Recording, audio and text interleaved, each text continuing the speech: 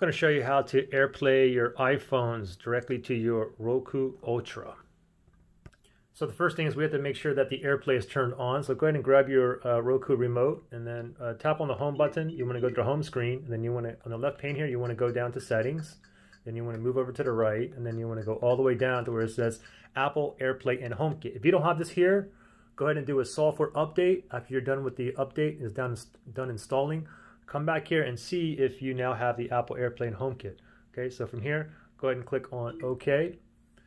And give this 1 second here. We're just going to make sure that it's turned on. You can see up here, I'm going to go ahead and turn it on. So you can see it's on. Now it doesn't matter where you are on the screen. We'll just go ahead and go back to the home screen. And now let me grab my iPhone here. This is an iPhone 11 Pro.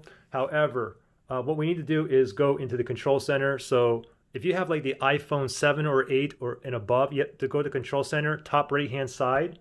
You swipe down. Okay, this is the control center, and then you have screen mirroring, or basically AirPlay right here. Okay, if you have an older iPhone, I think like an iPhone, I don't know, maybe 7 and below, the bottom side, the bottom, slide up from the bottom up, and then you'll get this control center here. Okay, anyway, newer iPhones, top right hand side, slide down, and you'll see a screen mirroring right here. Let's tap on that, and then let's see if it found our Roku Ultra, which is right here. Let's tap on that. Also take note that in order, this connection is going through your Wi-Fi, your internet connection. Okay, so your phone as well as your Roku Ultra need to be on the same home Wi-Fi network.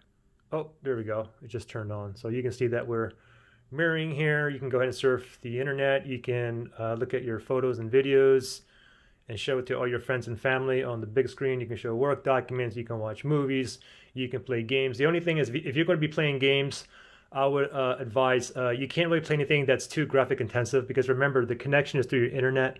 So, you know, you might have a slight delay. You can see it's not like, you can see that slight lag. So something graphic intensive in regards to a game, you're not really going to be able to play. So, and if you want to go and disconnect, just go ahead and bring up the control center again.